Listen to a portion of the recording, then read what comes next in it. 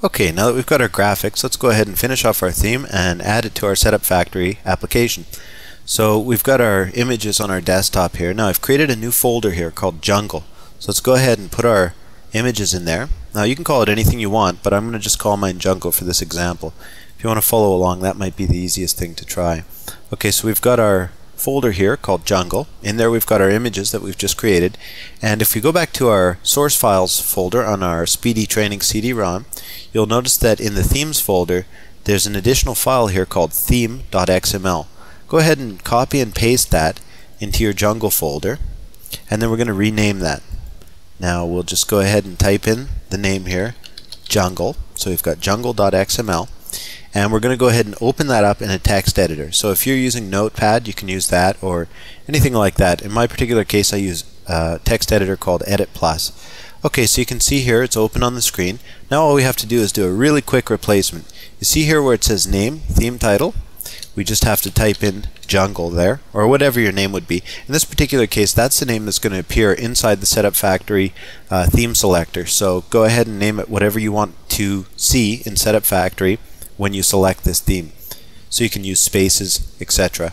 In this particular case down here where we're going to make these next replaces, don't use spaces in your title. Use underscores if you need to separate words. So here where it says theme title, on these two images here, we're going to go ahead and type in Jungle after an underscore there, and then we're going to go ahead and rename our images to match this. So these particular directions here inside this file apply to our images, and they need to correlate with our images. Okay, so we've got our 111 by 63 image and our 166 by 312 image, our top and side images. In this particular case, as I said, the background images were optional, and you can go ahead and experiment with that. We'll take a look at that in the extending themes lesson coming up in a few lessons, but for now we'll go ahead and just focus on these two because this is typically what most professional installers use. So let's go ahead and save this file. So I'm going to press Ctrl S, and then we're going to exit our text editor. Now our XML is done. Now what we need to do is rename our images to match up with our XML. So in this particular case, we're just going to go ahead and add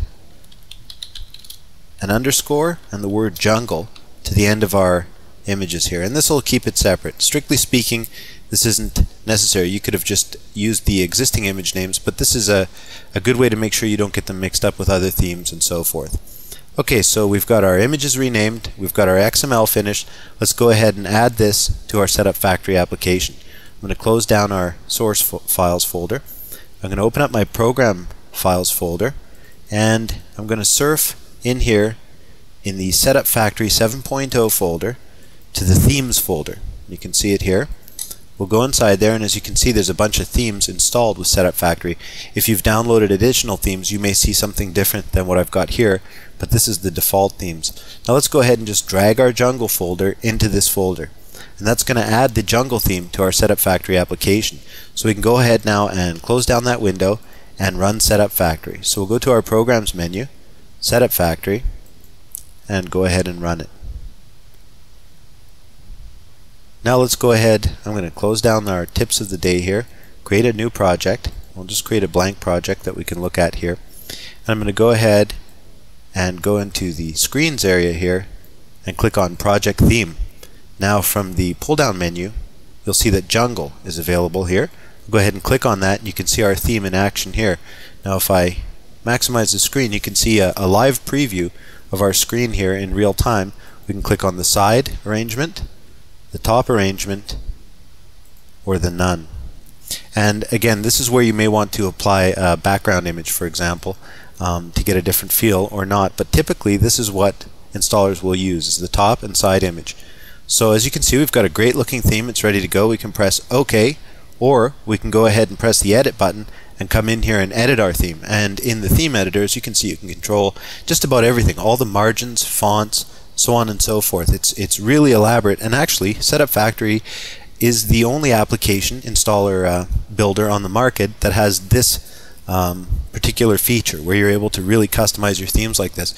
So this is fantastic, particularly if you're branding your themes for your clients and so forth.